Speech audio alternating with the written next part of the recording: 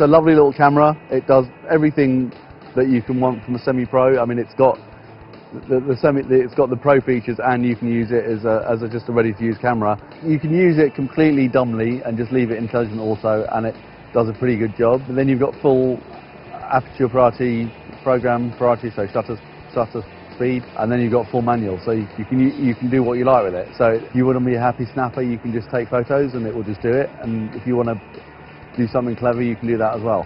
Metal body, you know, they can take a bit of a bash. They don't feel plasticky at all. You know, it feels a good solid camera.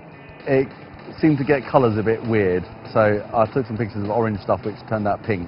But you know, in terms of what it looks like on the screen here, it looks fine. What they look like when they're blown up or in real life is difficult to know. But I mean, the image quality was pretty good. It's really easy to use.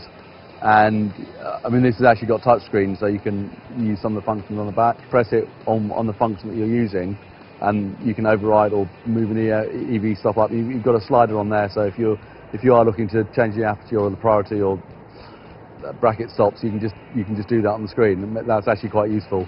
You know, Sony have got a nice range of lenses for it, and I tried it with the adapter with a big lens, and it was taking phenomenal pictures, except that kills the battery life. But it is a very nice, simple to use camera with Wi-Fi and with auto uploading to Facebook and whatever else you need on there.